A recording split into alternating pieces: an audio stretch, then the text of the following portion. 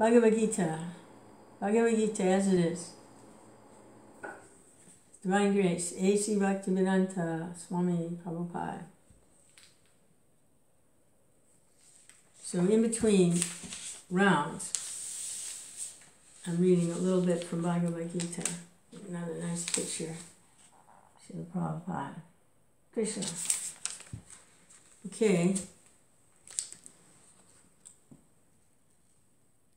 So this is from the introduction.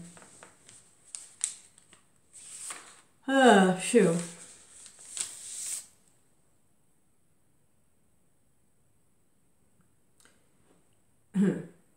Non-Sanatana religious faith may have some beginning in the annals of human history,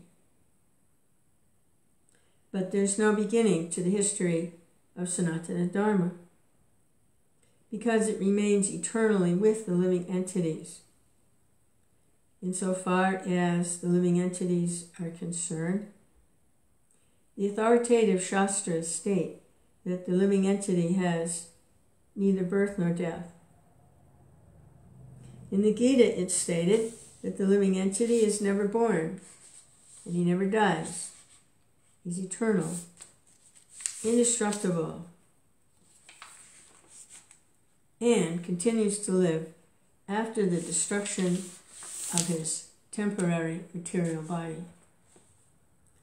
In reference to the concept of Sanatana Dharma, we must try to understand the concept of religion. From the Sanskrit root meaning of the word, Dharma refers to that which is constantly existing with the particular object. We conclude that there is heat and light along with the fire. Without heat and light, there's no meaning to the word fire. Similarly, we must discover the essential part of the living being, that part which is his constant companion. That constant companion is his eternal quality, and that eternal quality is his eternal religion. When Sanatana Goswami asked Sri Chaitanya Mahaprabhu about the Swarup of every living being, the Lord replied that the Swarup, or constitutional position of the living beings, is the rendering of service to the Supreme Personality of Godhead. If we analyze this statement of Lord Chaitanya, we can easily see that every living being is constantly engaged in rendering service to another living being.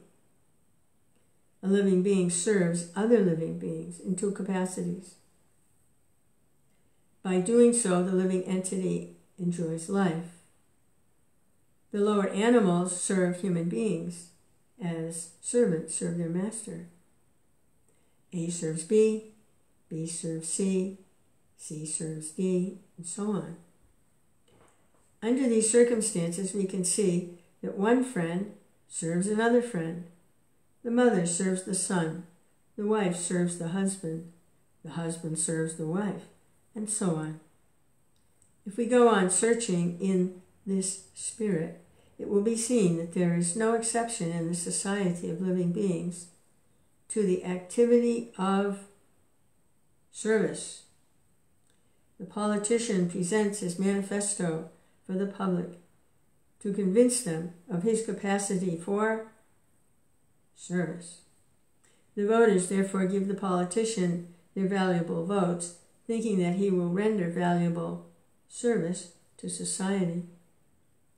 The shopkeeper serves the customer. The artisan serves the capitalist. The capitalist serves the family.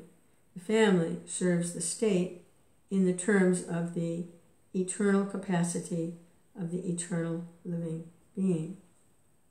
In this way, we can see that no living being is exempt from rendering service to other living beings, and therefore we can safely conclude that service is the constant companion of the living being, and that the rendering of service is the eternal religion of the living being. Yet, man professes to belong to a particular type of faith with reference to a particular time and circumstance, and thus claims to be a Hindu, a Muslim, a Christian, Buddhist, or any other sect.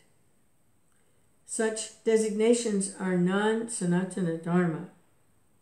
A Hindu may change his faith to become a Muslim, or a Muslim may change his faith to become a Hindu, or a Christian may change his faith, and so on. But in all circumstances, the change of religious faith does not affect the eternal occupation of rendering service to others.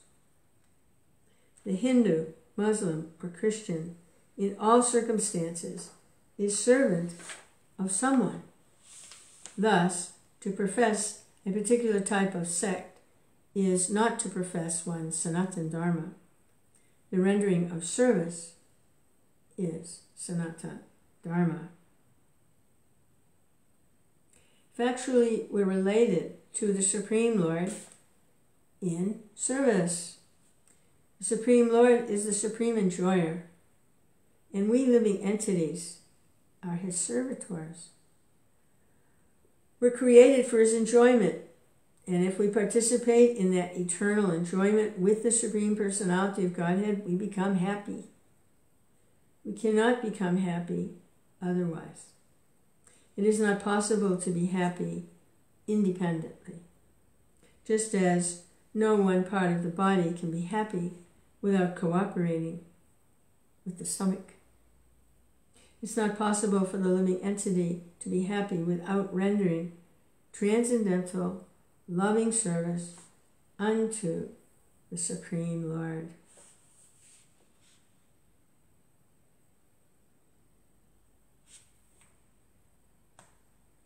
In the Bhagavad Gita, worship of different demigods or rendering service to them is not approved.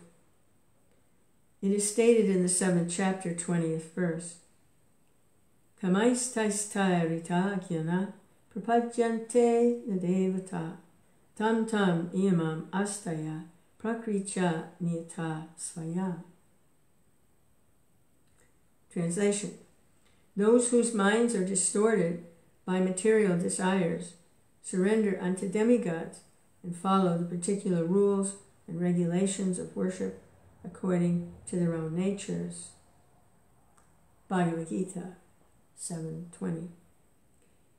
Here it is plainly said that those who are directed by lust worship the demigods and not the Supreme Lord Krishna. When we mention the name Krishna, we do not refer to any sectarian name.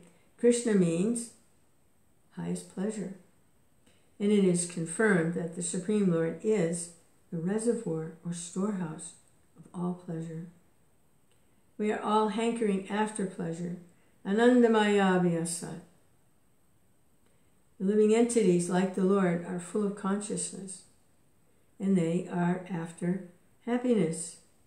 The Lord is perpetually happy, and if the living entities associate with the Lord, cooperate with him, take part in his association, then they also become happy. Happy, happy. Krishna. I still have a few more rounds to chant. Hare Krishna.